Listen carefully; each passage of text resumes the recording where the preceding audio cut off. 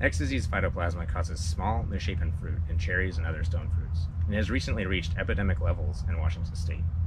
The last published research on control methods for the leafhopper vectors of X disease phytoplasma dates back to the 1980s, and it was primarily done in California. This half-century-old research guides current management to rely on frequent broad-spectrum insecticide applications for the leafhopper vector or removal of infected trees.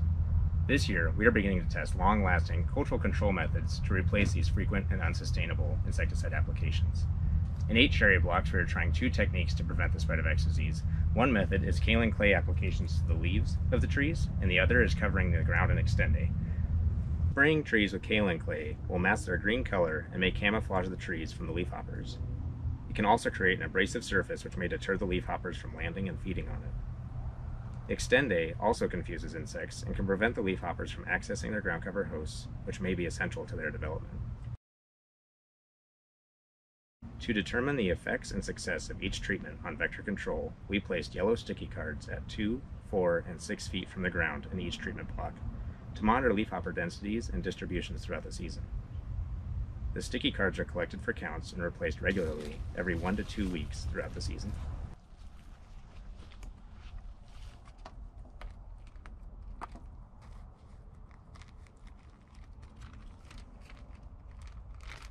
This is a 2-year trial, which we are hopeful by the end will provide growers with more tools for X disease management.